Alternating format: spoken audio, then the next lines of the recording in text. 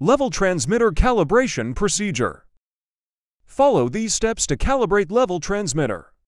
1. Set up the guided wave radar level transmitter, heart communicator, power supply, and the multimeter. To check the configuration of the lower range value 0% level, for milliamperes and high range value 100% level, 20 milliamperes. 3. Fill the level transmitter chamber with water up to the 0% level. Read the level measurement in the transmitter LCD or in the heart communicator. Set this condition as 0% level through heart communicator. For read the Ma output of the transmitter by using a multimeter. Adjust through the heart communicator so that the output of the transmitter on multimeter is for milliamperes. 5. Fill the level transmitter chamber with water up to the 100% level. Read the level measurement in the transmitter LCD.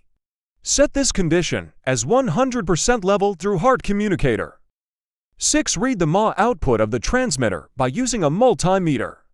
Adjust through the heart communicator so that the output of the transmitter or on multimeter is 20 milliamperes.